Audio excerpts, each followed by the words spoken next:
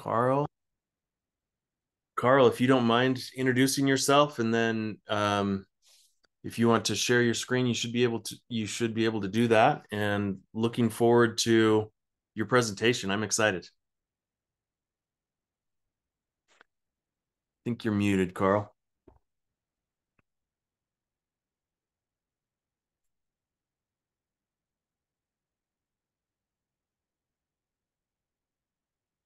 Okay, we see your screen, but you're still muted, Carl. All right, there we go. There. Awesome. Okay. All right. Feels like it's all right. Well, welcome. Thank you very much for everyone for being here today. We're going to go through how to drive your business by focusing on leading KPIs. And this is one of the things that for me was a big aha moment in my life when I was like, it's not just about the end result.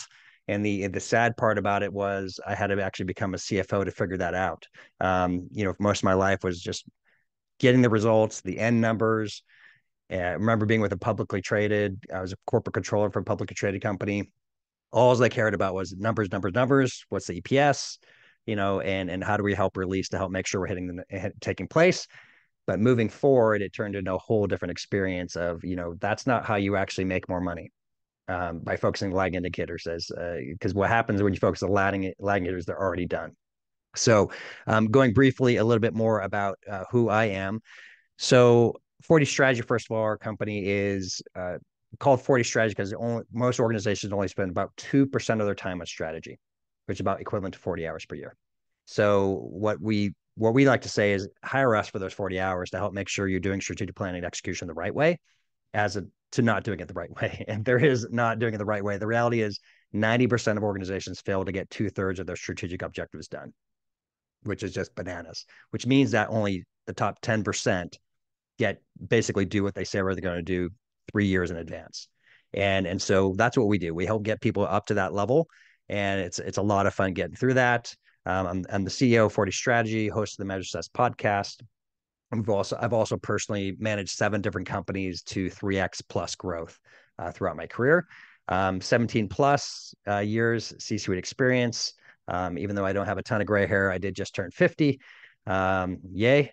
And 90% of our clients are referral, even though it's starting to expand into what we're doing. And then author recently of Lost at Sea, an Entrepreneur's Guide to Strategy. It's a little bit different book than you typically read. It's more of a story, right, of yourself if you've been in a business and how you walk through the aspects of getting through that and growing. So let's go and hit right into it. And so KPIs, let me make sure if I can get this changed. Now we're just going to go through as is because I just have the PDF version up in front here. So what's a lagging KPI? Lagging KPI is revenue, gross margin, it's net income, right? This is typically what people are thinking about. It's the end result, and that's getting to your lagging KPI. But how you got to figure out is how you get to your lagging KPI. It's your leading KPIs, which are leading you to that outcome. So, for example, if you're trying to get sales, this in revenue, you have to do a sale. To get a sale, you have to ship a product, you have to ship a service. Well, how do you then ship a product, ship a service? You have to manufacture it, you have to make it, you have to provide those. Well, you have to go before that. How are you actually getting a client? Right? What type of actions you're doing on a consistent basis. So we want to know the difference between, once again, the leading and lagging KPIs. The reality is most strategic plans have about 80% of their KPIs are lagging KPIs. We inverse it. So 80% of our KPIs are leading KPIs in the strategic plan rather than lagging. Because the why is when you're in more control of what's happening, you're more likely to have more success. This is one of the secrets of Amazon. Amazon totally focuses on leading KPIs. Another thing that they do is they have a chair that's an empty chair in the room, and they go, what would the customer think about this? So those are some things that they do to help make sure that they've been more successful. So the good news, this isn't just Amazon proven, even though they're pretty good. This is There's research behind this. Harvard Business Review has showed that you're 3 times more likely to accomplish your end result when you focus on your leading indicators as opposed to the outcome. We were talking with some earlier, and it's like I remember being with when I became a CFO, and we had a very effective quarterly bonus program based on beating results. but somebody would come to you after the quarter and they were like, well, what happened? Did we make our money? It's like, we already know, we just have to calculate it. There's nothing more you could do at this point, right? There's an example of just chasing a lagging indicator. You can't do anything about it. What we can figure out is what can we do next quarter to help make that number better. So you may have heard of this. It's been out there a long time, but it's amazing how many people don't apply it, don't use it. It's called the Pareto principle. And what the truth is about this applies, by the way, to nearly everything. It's never exactly 80-20, but about 20% of your efforts get to 80% of your results, which means that 80% of what you're doing gets to 20% of your results. So part of the magic of focusing on the right KPIs is how do you keep on doing the most important things? And how do you automate, eliminate, delegate the things at that 80%, right? The more and more your efforts you can have to be strategic, the bigger and bigger are going to be your outcome or results. So, which leads us, of course, to what's our most important KPI. And so this is a fun little story I'm gonna share with it was a school district, and they were based in Texas, and it was a charter school. So for them, they actually had to attract students because if they didn't attract students and come to there, they weren't going to make literally revenue. Because they were paid based on the number of students that come to a school. And so I asked them, of course, what's the most KPI? And they said, well, it's number of students. And I said, okay, that's your outcome. It makes sense, right? You need to get to that outcome. But I said, how do you know during the year you're actually improving that number? They said, well, we track the number of students again. I was talking to a CFO. I was like, okay, let's take this a step further. How do you know you're doing something to change the improvement towards it? And they were really scratching their head and they're like, well, we can track the number of applications. One of the key differences in leading and lagging indicators is leading indicators, you have a significant level of control, while a lagging indicator, you don't have any control. It's the outcome of what already happened. And so finally somebody goes, no, it's not applications because we don't really have control over that. And finally the superintendent says, I think it's campus visits. I said, well, tell me about that. Tell me what a campus visit is like. We said, well, whenever a prospective student would come onto our campus, we would know whether or not, well, let me clarify this. We give them a great experience. First of all, we'd bring a great student and then help walk them through. And then they would sit in a class and hear one of our teachers speak. And then we'd walk them around to our athletic facilities and they get to feel the culture. They get to see the friendships that were in there. They could be a part of our culture. And then at the end of the tour, they would come up and they would shake my hand. And I would know at the end of that time whether or not they were going to join and apply to our school and become a part of our community. So I asked them the question, are you tracking that campus tour? Now, what do you think their answer was? No, right? And that's the typical answer is typically people are not tracking their most important KPI. And what's interesting about that, so this brings us to now you got to apply this to your own business. And the question is, what is your campus visit? The campus visit, or if you may, your most important leading indicator is how you end up converting things, is how you end up creating business. It's that most important connection with your potential client often is that experience. So let's go back to the campus visit to help put this into perspective. The superintendent at the end of the discussion and recognizing that they weren't tracking it said something really interesting. He said, I haven't been tracking lately because I've been too busy working on my PhD. I wonder what's happening now, right? Think about that. The most important KPI that they weren't tracking, he had no idea the status of it. He had no idea on the strategies of how they were attracting more people to do campus visits.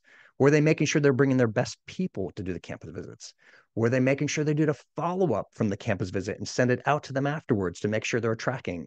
These are all strategies around the big leading KPI to make sure that they're going to get the greatest impact and the outcome of bringing more people to their campus to be a part of their school. And so that's what I want you to think about today is what is your most important campus visit?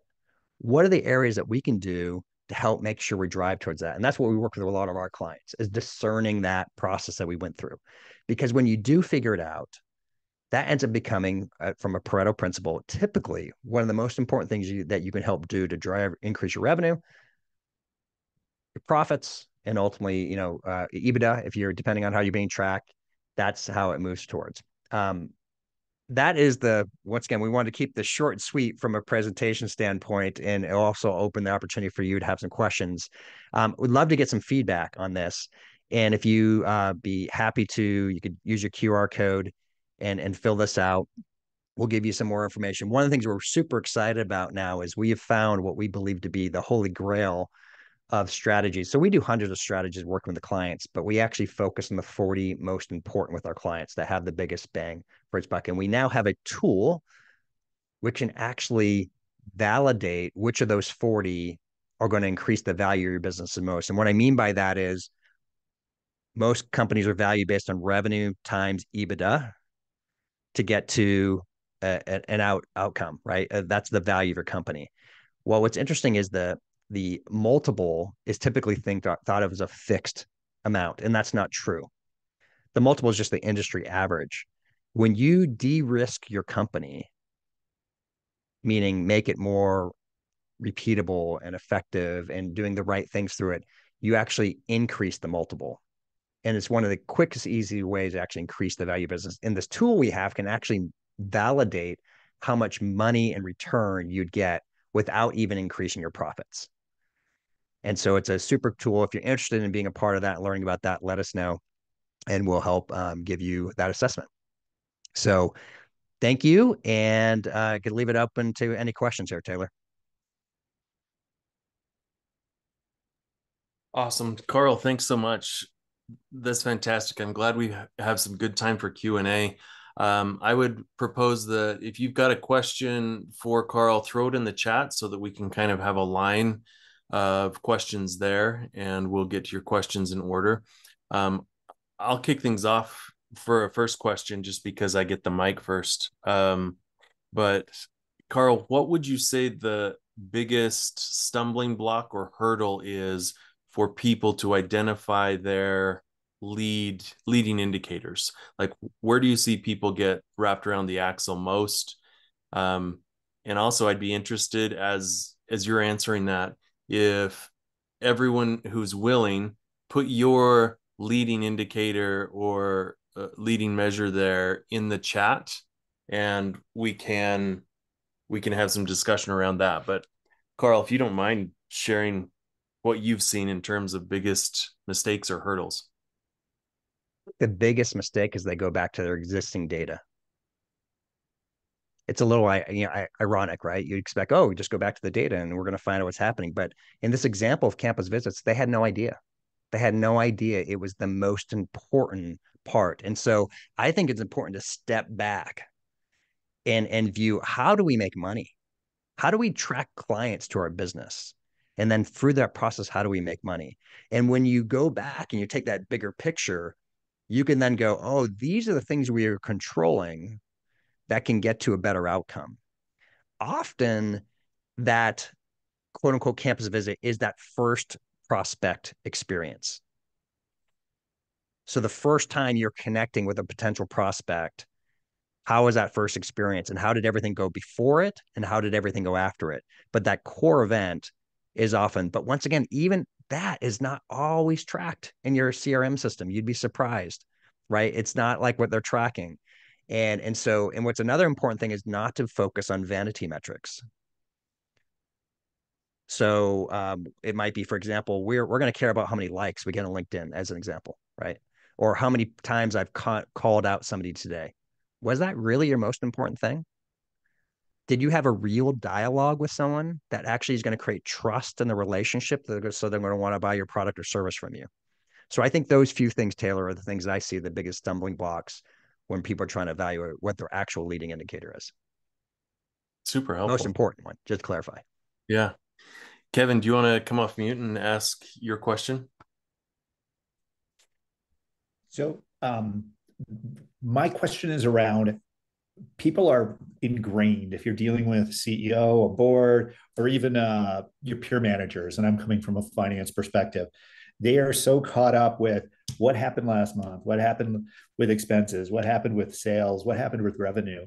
What have you found to be effective to get their mindset to change and better understand that looking at the number of campus visits, the number of sales calls, whatever the leading indicators are, what have you found to be effective to get their mindsets to change to that?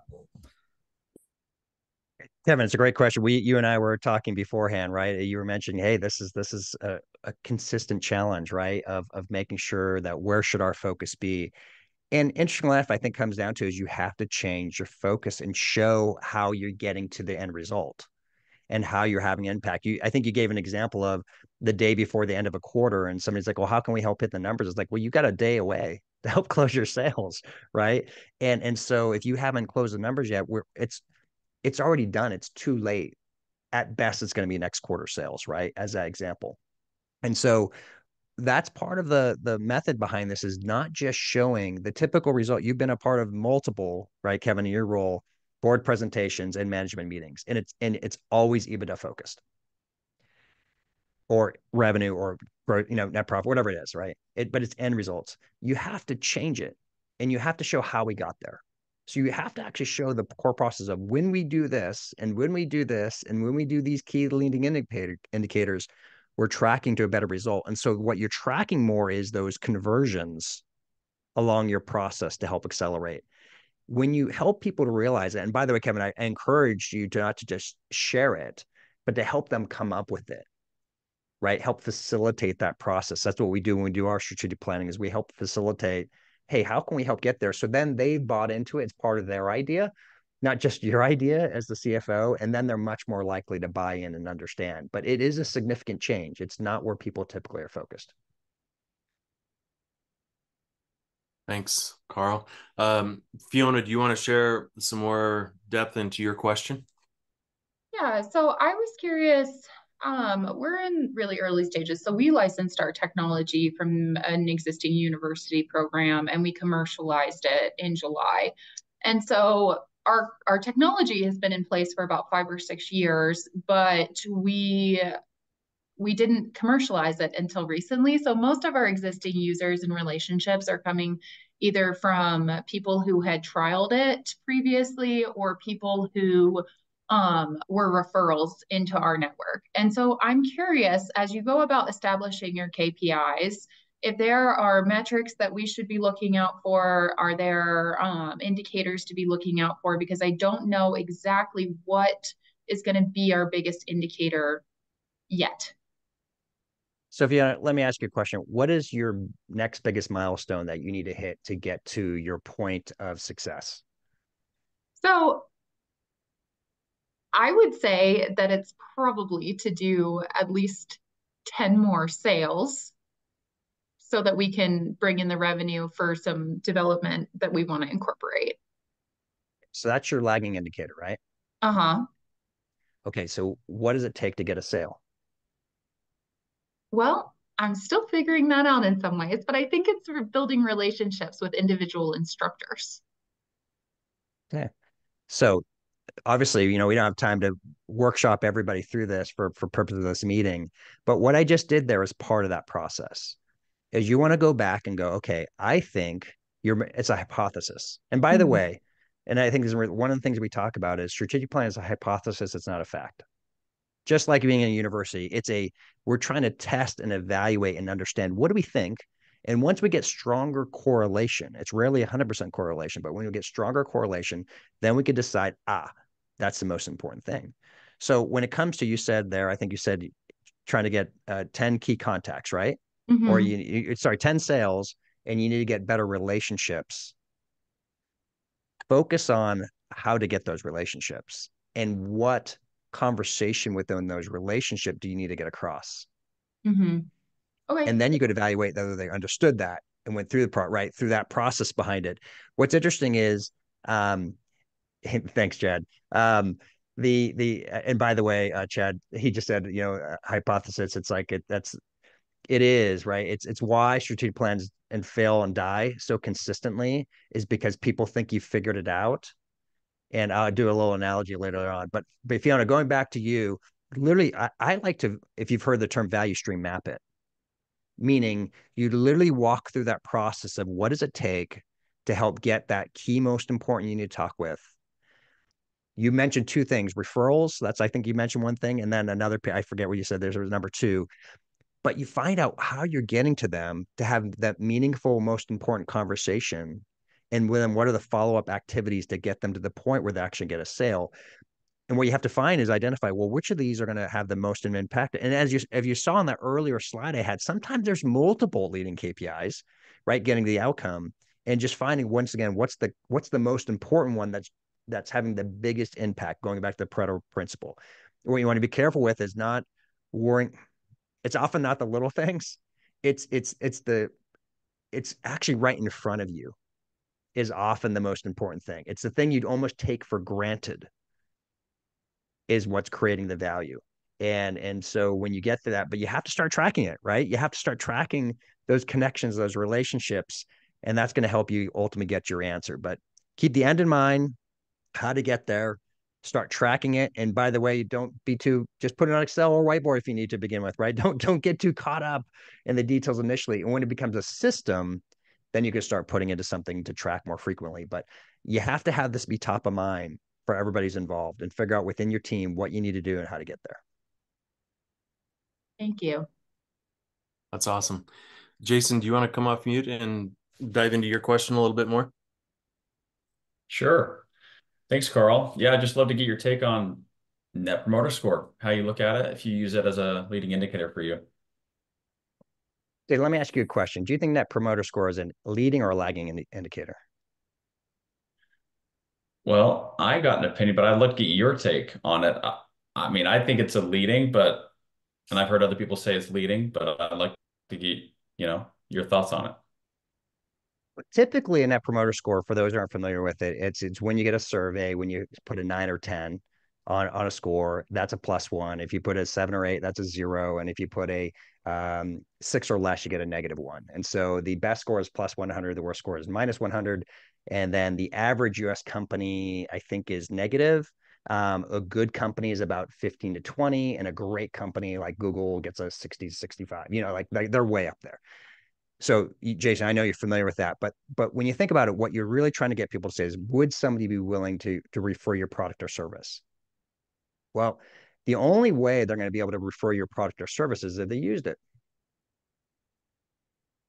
So, in my opinion, NPS is a lagging score. How you have to figure out is how to get people to that experience. So it's great to have a great NPS, but it's the end result. It's how they feel about you. Now, if you could turn that into them referring to you in reality, that is great. But are they? Somebody could give you a 9 and 10 and never refer you. They're just saying it. So to me, a more valuable net NPS score is to go, hey, which of these people who have actually said they're going to refer have actually referred us and given us a client? Right? Because often it's a smaller group than the people who actually said 9 and 10. It's way smaller than that. Actively capturing that group of people, meaning your chief referrers to give you more business, that is of value. But the score itself, in my opinion, is a lagging indicator that's actually putting a lot of companies astray, because you and I both know the push to get, when they're doing surveys, will you please give me a 9 or 10, is skewing the scores. What really matters is, did they refer somebody to your product or service? That's the value point. Cool. Thanks. So, Carl, is there an element of, I'm trying to distinguish between those, because Jason, I think I'm interested in digging in a little bit deeper on that with the NPS. It seems like what you're saying, Carl, is that the leading indicators are maybe more action oriented, and the lagging are more of like a score or a number that you can point to. Like, and one of the examples I was always taught was like a lag measure is when you step on the scale and you see your weight, and the leading indicators or the lead measures are calories expended and calories ingested. Basically, those are the things that you can control. But when you step on the scale, whether it's an NPS or my weight on that scale, I can't change it at that time. Yeah, Taylor, and I'm gonna throw in a little wrench into what you said there, because you did so let's say, for example, you're trying to lose weight in 30 days.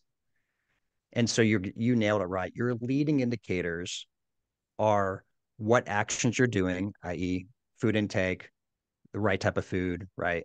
And then exercise, right? So basically compared to your body, right? Those are the things that you're doing that should be that you can manage. Those are your leading indicators, and tracking that. What's interesting is the only weight that technically matters is the lagging indicator at the end of the 30 days. But you should also be tracking your weight along the way, because that's that's like an indicator whether you're getting on target to reach towards it. So it's still, it's lagging in nature, but by you stepping along the scale along the way, it becomes the Hawthorne effect for those who are familiar with that concept. And the Hawthorne effect is once you start measuring something, it matters. So when and there typically is an improvement on the measurement just by tracking it, which is crazy, right? It's just literally listed people. That's the Hawthorne effect. When you see a number, you start going, hey, we need to get better at this. And so that's the value of going on a weight each day along the way, even though the act itself is helping you out. But the real way you're losing weight is not by the act. That's part of it. It's by doing, once again, what you said, so it's actionable. Is once again, the things you can control are the leading indicators, not just the outcome. Once again, I typically view a net promoter score as a lagging indicator. Interesting. Awesome. Parker, do you want to unmute yourself and dive into your question? Sure, yeah. Thanks so much for the presentation. I was just wondering, I'm trying to wrap my head around more about around the lead and lag measures. And I was thinking for what I'm working on, the obvious like lag measure would be an increase in sales, like closing sales deals. So then my head goes to, okay, how do we close those deals? And one of the key things is having like a product demo with people, which can happen through different ways. Sometimes we do webinars or conferences or things like that. But then I'm trying to think, is the demo lead measure, or are the activities that lead to the demo, like attending conferences and things, would that be the lead measure, and then demo set be the lag measure? Does that make sense? So what's interesting is sometimes a leading measure can act like a lagging measure as well. And so that's where sometimes, but in that example, I would argue those all were leading KPIs to get your result of a sale, right? You might find that the product demo is the most important KPI, right? That's the highest and most important thing, but you have to get people to there, right? So there might be a leading indicator to the product demo, and then you have the product demo conversion, right, to actually getting to a sale. So measuring those processes around there, anytime what's controllable are leading, right? And when it's the outcome, it's the end deal. And so what you're, Parker, that description you were going through, and what you'll find once again is once you get to that part where it's like, we figured this out. And then if you have a bigger team, it depends how big you are, Parker, but you could start then also evaluating your different people on the team and what's having better conversion rates. And this is when you can start really learning. What is Johnny doing this street that's not working as well as Sally? Sorry, down the hallway. And how do we help make sure we're learning from what Sally's doing, right? Her techniques or practices to help make sure that that product demo is more effective. So we're getting them to conversion. So they're actually interested in taking a look again, taking the next step, right? And process that. Because there are times along the process where it may die, right? It does, right? Not everybody's, you're never going to have a 100% funnel, right? I've never seen that ever in my life, right? Every single person who goes to a product demo and they buy our product, that doesn't happen. But how do we help keep it so we have the highest conversion rates along the way and learning from that? That's so important, this as far as continuously learning what's working. And don't assume, I'm a numbers guy. Don't assume the numbers are fully right. Understand them, right? To saying what's going to help get the greatest conversions through that process. So hopefully, Parker, that help out with your understanding there? Yeah, that did. Thank you. You bet. Awesome. Carl, this has been fantastic. We're about a minute away from our typical time ending. Before we go, though, I would love to get any parting wisdom from you on what the what could everybody on this call do as soon as we hang up? What would you suggest the first action item be to implement some of these things that you've been talking about? I think it's to go back and have that What's Your Campus Tour, go back to your own business, product, service, whatever you do, whatever you're providing, and ask yourself, what can I do better and control to have a bigger impact in the item? And one of the ways to do this, Taylor, is literally try to map it out. Map out the things that you're control of to get to the end result of a sale, if that's your most important lagging KPI, and track through that and go what things are doing. And once again, don't presume you're tracking it today, right? Literally go on a whiteboard, I would recommend, or something like tool like that, where you have a free flow state to evaluate and then start measuring from that point forward. So you can start learning what's having the biggest impact for you. Awesome. Thank you. If people need help mapping out that, can they reach out to you, and how can they get a hold of you and engage with you? Yeah, if I could share my screen again. Sorry, I'll go back to, forgive me here.